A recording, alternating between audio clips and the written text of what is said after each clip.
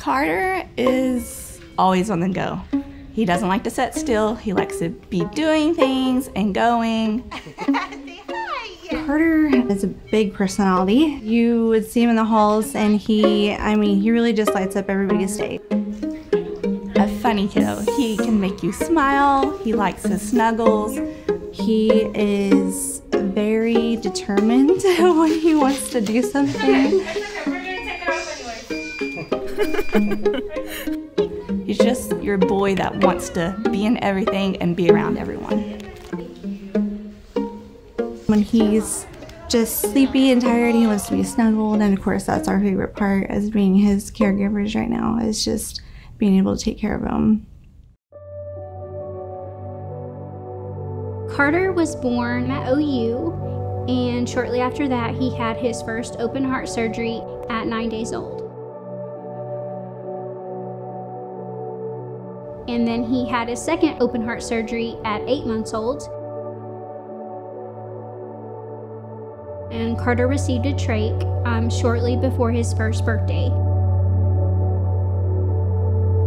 We found out in utero that he had a heart condition called tetralogy of Fallot. He was born with a genetic syndrome, and with that syndrome he has multiple congenital heart defects, and because of those his oxygen doesn't circulate like ours does. We stayed in the hospital for a really long time, about a year, and then after that we decided it would be good for Carter to come to the Children's Center. He was here initially because he was on the ventilator. He had a tracheostomy tube, a feeding tube. He wasn't able to sit up.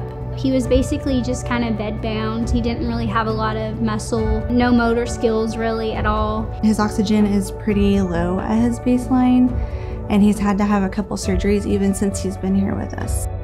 But we've been working really hard on getting things ready for him to go home.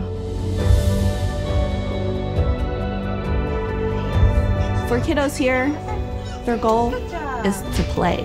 And so that was my goal for Carter, is to get him into that role of playing and learning how to do things. And then as he progressed, it was also learning, hey, we can teach you how to get dressed and how to take a bath and brush your teeth. Instead of people always doing it to you, you can do it for yourself, and teaching him ways to do that as well.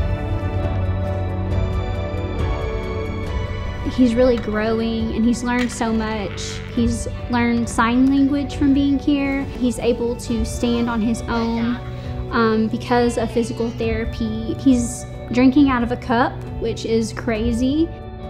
We've been able to kind of get his medications down to a pretty minimum. He doesn't have his tracheostomy tube anymore, so the training medically is pretty minimum now, which is great.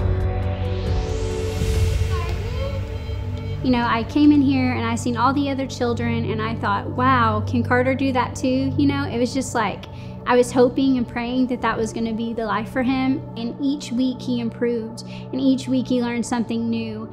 And now he's, you know, he's walking and he's getting in and out of his own wheelchair, and he's just doing all these things that I never expected he could do. And he's able to do that because of the Children's Center.